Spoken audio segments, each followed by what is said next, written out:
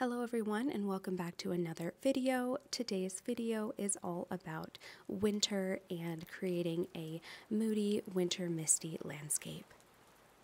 The paper that I'm using is by Arches. It's cold press watercolor paper and it's in a block form, which means that the paper is glued on the sides, keeping the paper flat. And this is really great if you're going to use a lot of water. To begin this landscape, I have a little bit of blue in my water, but I'm using the wet on wet technique, and that means that I'm wetting the surface before applying my paint. Now, because I have a little blue in my water, it's coming out slightly blue, but that is fine because my sky is going to be blue, and then the water, of course, is going to be blue. And I'm just going in a back and forth motion here, and really that's just because that's just how I did it. So there are many ways to achieve clouds and to get a fun texture in the sky. This is just one way, and I am ever so lightly dropping in some paint, and then you'll see me take the brush and put it on the flat side, and then I drag it. And then I drag it using the other side. So really I'm just playing around. I highly recommend that you explore and see what suits your style best as well. And I'm really after a very soft and wispy style of cloud, which is why I'm using the thinner side of the brush when I put the paint down, and then taking the flat side and swooping it across to drag that paint out. And I'm also leaving in a little bit of the white space to create, obviously, the clouds versus the blue, which is the sky. And then I drag some water all the way down the paper, and then I will eventually work wet on wet in there to create the water. But you can see using the side of my brush to drag that paint out. And it's quite blue here, but of course watercolor does dry quite light.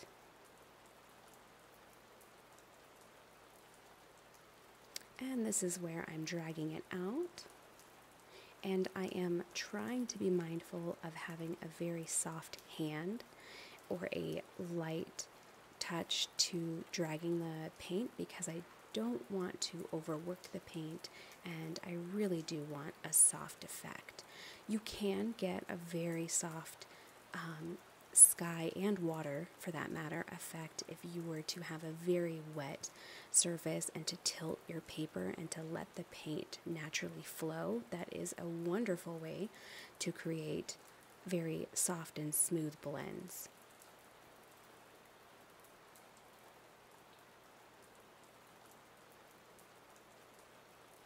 But I hope you're all having a wonderful start to the new year. Happy 2024, and of course, happy winter if you are having winter wherever you are. Anyway, it's been a while since I've posted, so happy to be back. Alright, so for here, the next step is I am adding different values of the cobalt blue with the majority of Payne's gray.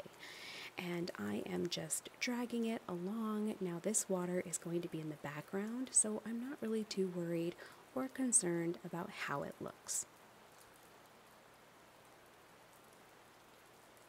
I'm using a size 12 round brush here. It's a long round and it's by Princeton, and it's the Aqua Elite series. I really enjoy this brush. I'm a huge fan of long rounds. If you've been here for a while, then you know that, but if you're new, then I always use long rounds.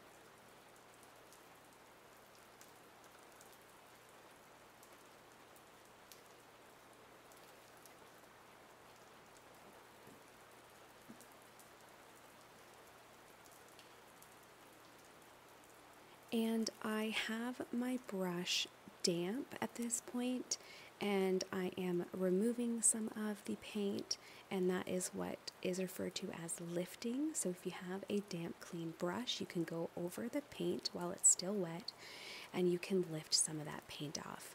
It's a really fun way to create drama in your painting, and you can create mist effects with that. You can create clouds by using that technique. I mean, really, the possibilities are endless. I love doing that, so I do that quite often. And then as I get towards the center of the paper, I try to soften it out even more, because between that darker blue and that lighter blue, I create mist. Now using a gravy brush, and I can't remember the size of this, it really doesn't matter. I will have the materials listed in the description below, so don't fret. But this is the gravy series, and I'm creating my mountains. And for the color of my mountains, I am using Payne's Gray. Now you can change the hue of your Payne's Gray if you want it to be a bit more gray and a bit more warm by adding in a brown. That's a lovely shade, but I was going for a very blue toned blue feel for this landscape. And then taking my damp long round, I am blending it out. I want very soft edges because I'm really trying to emphasize that there's mist at the bottom of the mountain that meets the edge of the water in the very far distance.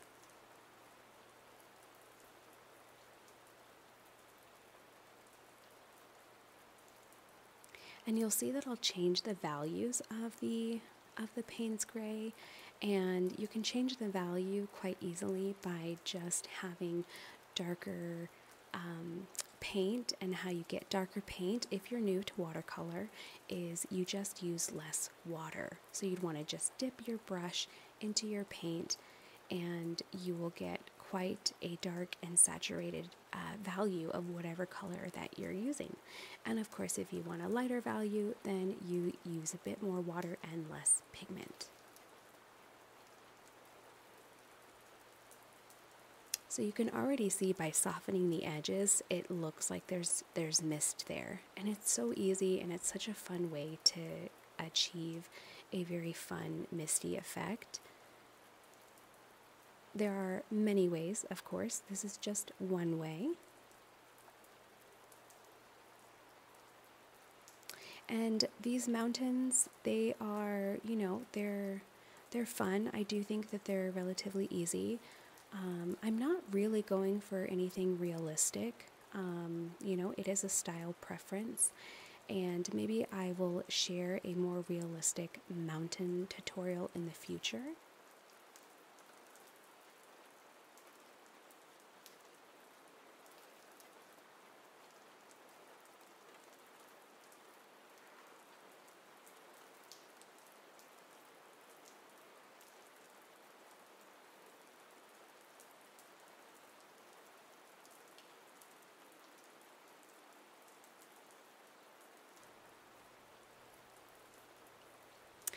Alright, so now the paper is totally dry, and you can see that there is some mist forming and some water.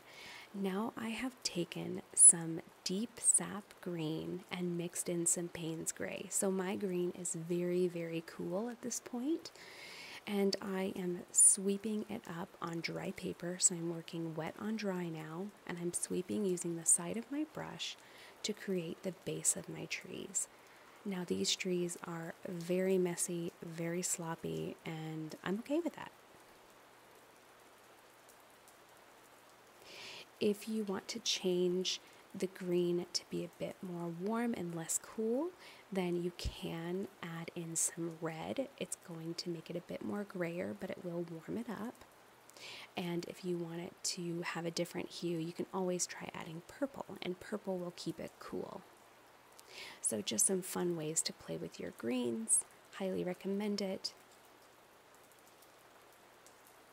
And you can see as I continue to sweep it up, I am just naturally lifting some of that paint. But I think that works in my favor because it's creating different texture at the base of the paper. So it's going to add in some dimension, emphasizing either different textures in the foreground. And now I am back to my gravy brush. Usually the brush that I use for trees is a long round by Velvet Touch, but I figured why not use the gravy ones, because I do love the gravy brushes, and I think you can get just as beautiful of trees with them as well. And of course they are cheaper than the Princeton Velvet Touch brushes, because you do get a set of 12. If you want more details on how I achieve these trees, then I will link a video in the upper right hand corner, so be sure to click that if you're new here and you want to know how I achieve these trees. I also lifted some trunks, so taking that flat brush, I dipped it in water and dabbed it off on a paper towel, and I was able to lift that paint out because it was wet. Now keep in mind these trees are very messy and very a bit thicker and looser and just not as many details, and I'm not worried about it because I will be going over it with white gouache. So there we go. And you can add as many or as little trees as you want. And I did step away from this painting and then came back a few days later, so you'll notice everything as far as lighting has changed, even my nail polish. But now I'm using the P.H. Martin's Bleed Proof White, and it's a very opaque watercolor. I really like it. It's my preferred. You can use other mediums. You can use acrylic. You can use gouache. Really, it's up to you. And I'm taking that gravy brush and I am swooping some of that paint back and forth to emphasize snow on the trees. I would recommend, which I wish I would have done here, is to dilute some of that pigment so it wasn't so bright. You can dilute it with some water, or you can even add a little bit of a color to have it be a bit more gray, and it just gives a really beautiful effect when you do that versus having it be so white and so bright. But you know, it's fine. It's what I did. So, but experiment with both, I suppose, is what I'm trying to suggest.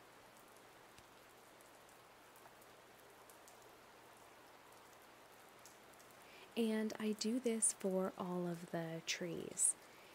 And I bring it down as far as I want, and I do, of course, add some splattering, and I will cut these clips so you're not here all day long. But I do want to slow it down here to emphasize what I'm doing. And I'm using the side of my brush now to add a broken snow effect to emphasize smaller trees in the distance.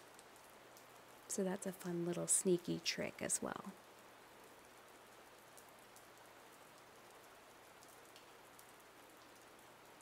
Here's a closer view of what I'm doing. I am drawing in the trunks now, and then of course I go back into the branches. Now I was a bit lazy, and I personally like this way of applying snow. It doesn't bother me.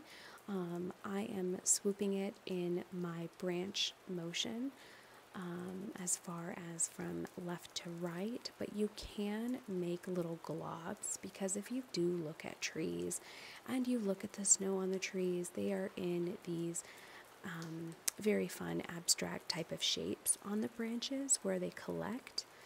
So really it's up to you in what you want to do.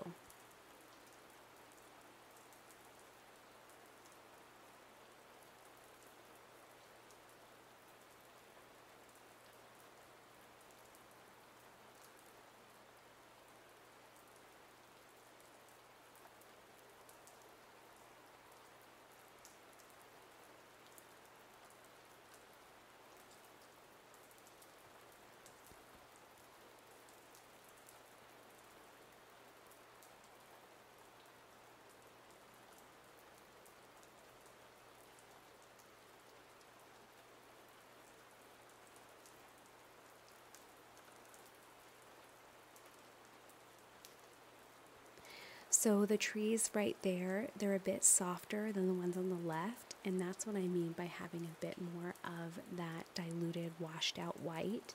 It just looks a bit more enchanting to me, and I really love that kind of gray white. But I did a majority of very bright white, and at this point it's more of just kind of committing and finishing the painting. There are many things with this painting that I would change, but again, that's how it goes sometimes. So I decided to splatter on a bunch of snowflakes or falling snow, really whatever. I did it over the mountains and then of course over the trees. And then I ended up tapping in some snow and had way too large of drops. So when I tried to smooth it out, it just, well, you can see. But again, I think even when you have mistakes, you just have to kind of commit to finishing it and remind yourself in the next painting that, okay, I don't want to do that again. So, but I'm sharing it anyway because, sometimes I don't have as great of paintings as others. It's just how it goes. Now, I don't hate this painting. I actually quite like it. But there are some things that I would do differently. So, but anyway, I hope you enjoyed this video and that you like and subscribe and stay tuned for more landscapes in the future, and let me know what you think. And yes, I hope you have a wonderful day and a wonderful painting experience, and take care, my friends. I wish you well.